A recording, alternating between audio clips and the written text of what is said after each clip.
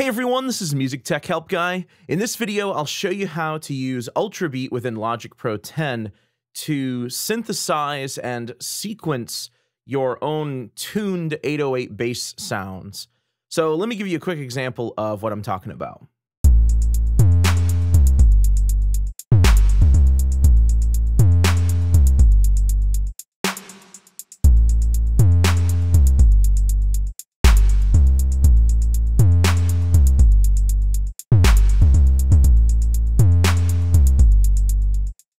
So the key thing about this is that you'll be able to create multiple 808s at multiple different pitches. You won't have to use any samples whatsoever, and each of the 808 sounds, no matter how many you use, will automatically gate each other. Essentially, we're going to put them in a monophonic group. You know, for example, if two 808s overlap each other, the second 808 will cut off the first 808. So you can get things like this going on. Let me mute my hi-hats and my snare and clap there.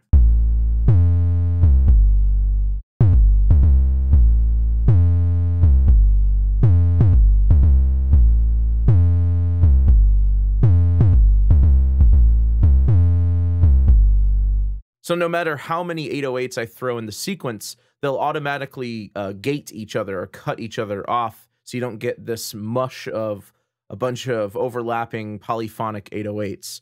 So let me start from scratch here. I'm just going to completely delete my track here and start from scratch. So I'm going to create a software instrument.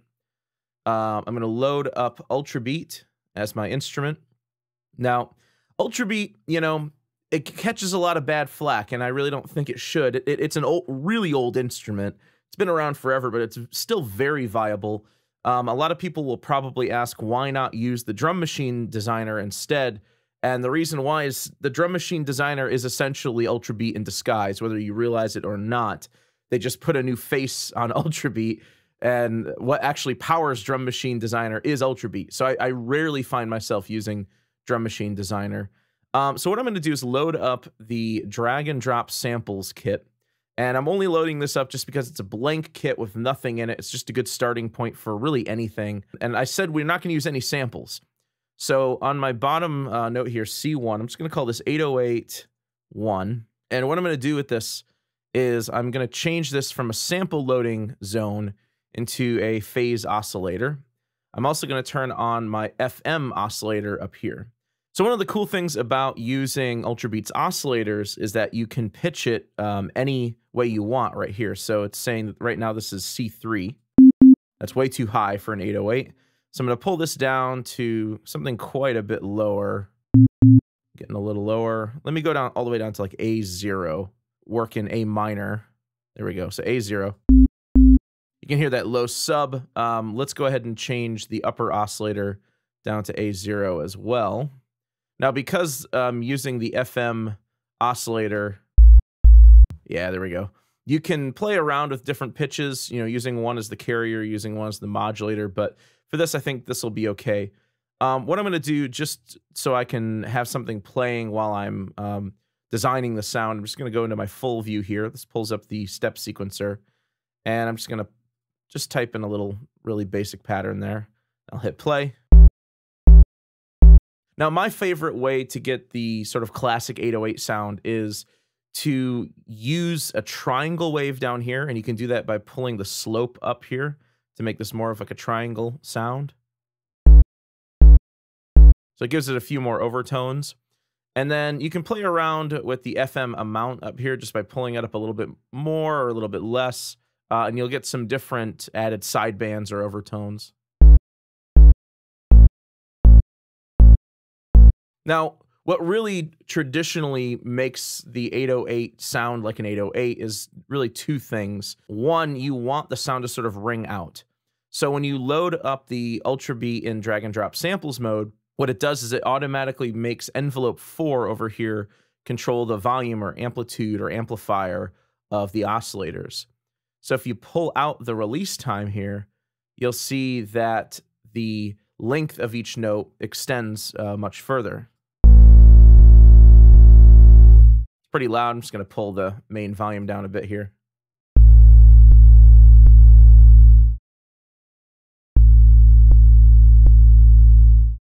And then the second thing that traditionally makes an 808 sound like an 808 is actually a pitch scoop at the front end of the note. So what I'm going to do is I'm going to use envelope number 1 here to create a pitch drift at the front end of both of my oscillators. So what you can do is right here where it says modulation off, switch this to envelope 1, and this will add a little blue bar to our pitch. So think of the blue bar as the starting pitch of the pitch scoop, and then the red bar is where the actual fundamental of the sound is going to be. So our starting pitch was A0, so I'm going to make this modulated pitch up an octave. So I'll set this to A1, and I'll do the same up here. I'll set modulation to envelope 1 as our modulation source, and then I'll pull this up to A1. So now I have to go over to my envelope number 1 here and adjust the envelope a bit. So right now my decay time is pretty far out, so what this is gonna sound like is like this. Now that could be a cool sound on its own, but it's not like really a classic 808 sound. So what I'm gonna do is pull in the decay time quite a bit, pull out the release, or excuse me, pull out the attack time a little bit. Let me just see if I can get, there we go. Pull the attack out just a touch and pull the decay back in.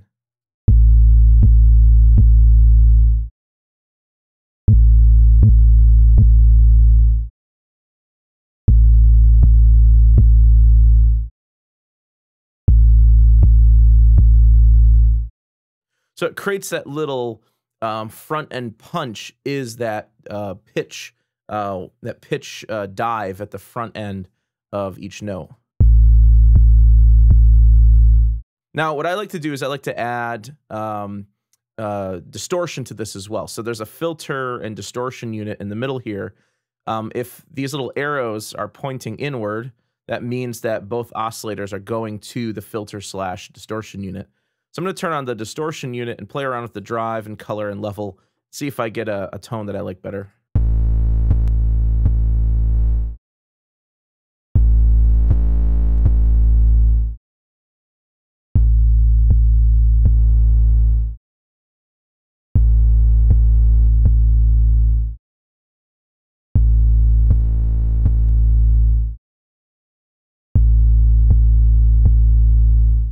So it gives it a bit more of a bite. Another thing you can do, it's totally optional, is you can throw in the noise generator here, pretty much like a third oscillator, and you can control its volume with that quick pitch envelope that we had before. But instead of using it for pitch, we're going to use it for volume. So I can pull the volume all the way down, but pull the modulation amount up. And so what this means is a quick little blip of noise is going to come in at the front of each note.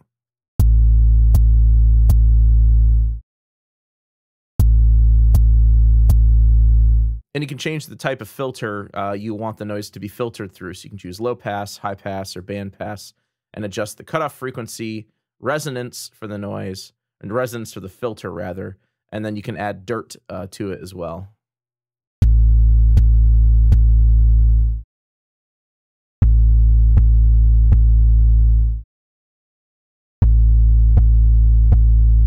So if you want sort of like a front end little knock on that note, you can do that as well. So from here, before we start copying and pasting this to other notes, what I recommend doing is making sure that you get the specific sound that you really like. So go through and play with some of the modulation parameters and get the tone the way you want it, because once we copy and paste it, it's going to be difficult to go back and adjust each one.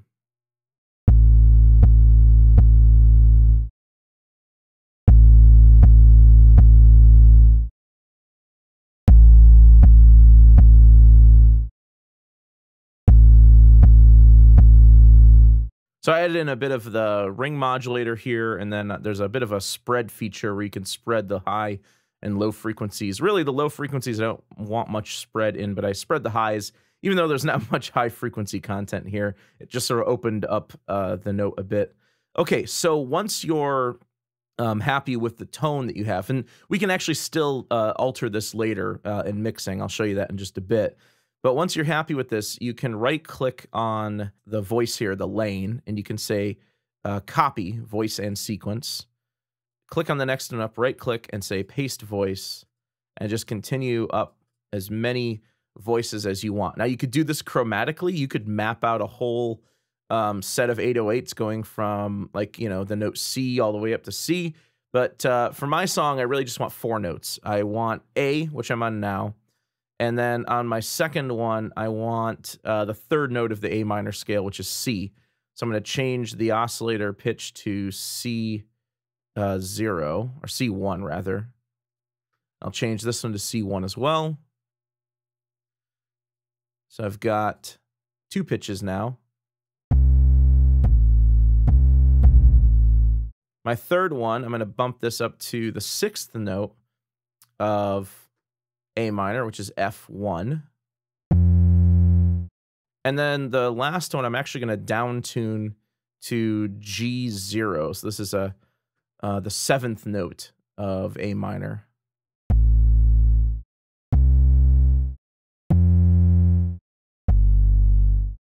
So now in my step sequencer, I can go through and I can type in different notes in the sequence. One thing I probably should do is rename these. So this is 808C. And just to sort of get the creative juices flowing, I'm going to import like a hi-hat and snare or clap sample in here. Just something to give me some rhythm to work with. Just working with 808s alone is kind of hard. So you could actually drag and drop your own samples on some of these other keys if you wanted. But what I'm going to do is just click import up here, go up to drum kits, find a drum kit that I want to use. I'll use this classic hip hop remix kit. What it does is it shows the import kit here, and you can drag in the sounds that you want into your existing kit. So there's a hi-hat closed, I'll throw in there. There's a hat pedal, I'll throw in here as well.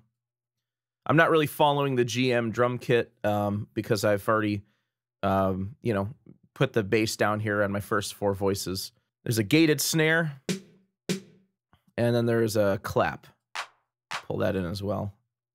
And then you just click up here, and it pulls away the imported kit. So now I just have voices right here on the first 8 notes, and I can create a sequence with these. Let me create a sequence just with the hi-hats and the clap real quick.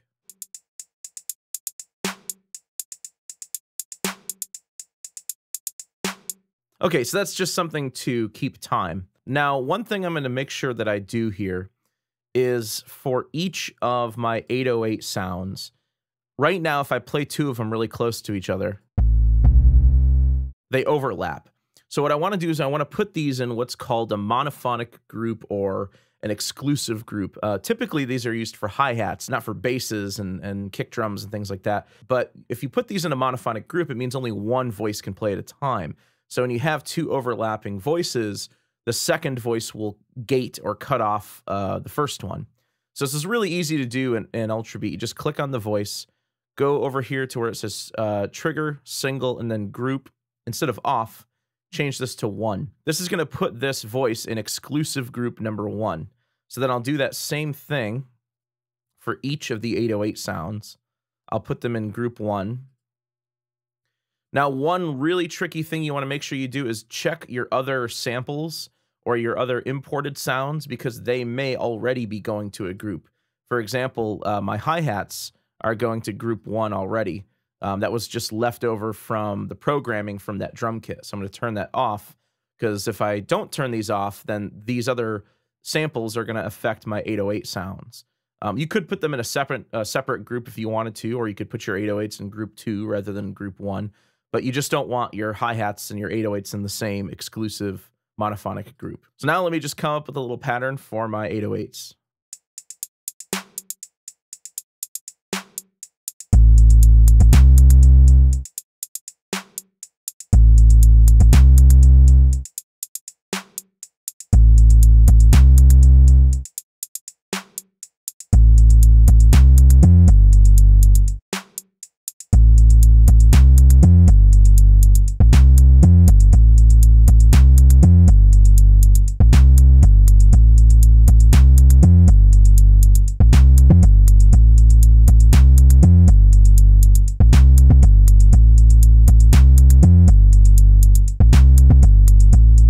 So the 808s are cutting each other off. They're working like a bass instrument, but also kind of like a kick drum. So now what I'm going to do is drag my sequence into the arrange area, into the main area. So you just down here, there's a little button that says drag to arrange window. Drag that in. There's that sequence. And what I can do now is I can create another sequence up here. Maybe I want to continue this idea, but vary it a little bit.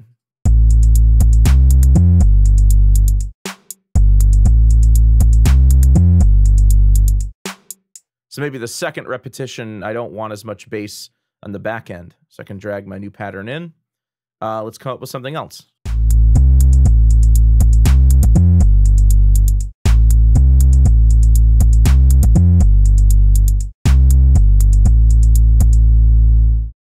So I'll pull that in. And then maybe for my fourth repetition, I'll just duplicate the second one again. So now that I have my sequence imported into my main window, I no longer have to keep my sequencer on. The other thing I want to do is I want to load this as a multi-output drum instrument so I can mix the 808s separately from the hats and from the clap and from the snare. This is going to allow us to further modulate the tone of the 808s if we want. So what I'm going to do is set all 4 of the 808s to subgroup 1. I'm going to set the clap and the snare to subgroup 2. Then I'm going to set the hi-hats to subgroup 3. And then what you're going to do is change ULTRABEAT from stereo mode to multi-output mode. And what this will do is it'll basically just reload ULTRABEAT in multi-output mode. You can close out the ULTRABEAT window, pull up your mixer, and in multi-output mode, you'll see this little plus sign down here. I'm going to click on that twice. So essentially, think of the first channel as subgroup 1. That's where the 808s are going to be. The second channel is going to be subgroup 2. That's where the snare and clap is going to be. And then the third channel is where the hats are going to be, because that's subgroup 3. So now you can independently adjust the volume on these, pan these, and add whatever plugins you like.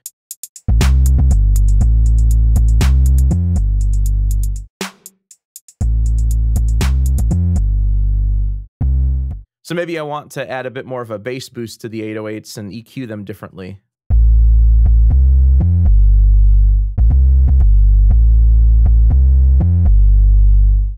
Now for my clap, I'm just going to add some reverb to it.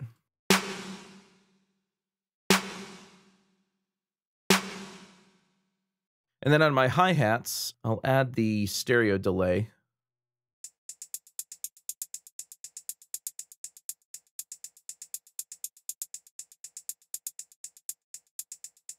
Just to give it a bit more motion.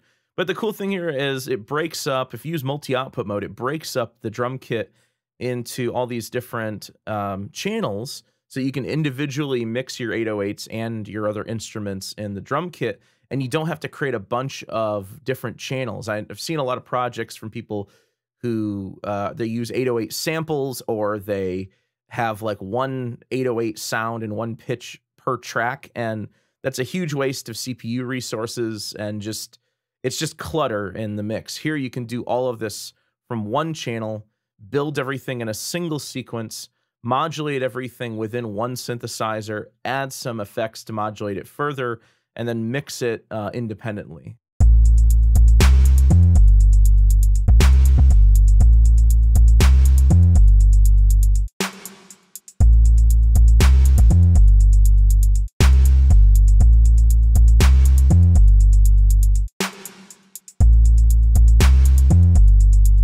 So that's how you can create your own pitched 808s in ULTRABEAT in Logic Pro 10. I hope you guys enjoyed the video. If you did, please leave me a thumbs up and subscribe to the channel to see more content like this. Also, I'm now a Sweetwater affiliate, so if you buy any audio or music gear from Sweetwater, use my affiliate link below, and that helps support the channel. I get a little kickback from each sale that's made over there. If you want to check me out on social media, I'm on Facebook, Twitter, Instagram, and if you'd like to make a monthly contribution to the channel, you can check me out at patreon.com/musictechhelpguy. Thanks for the support, and thanks for watching.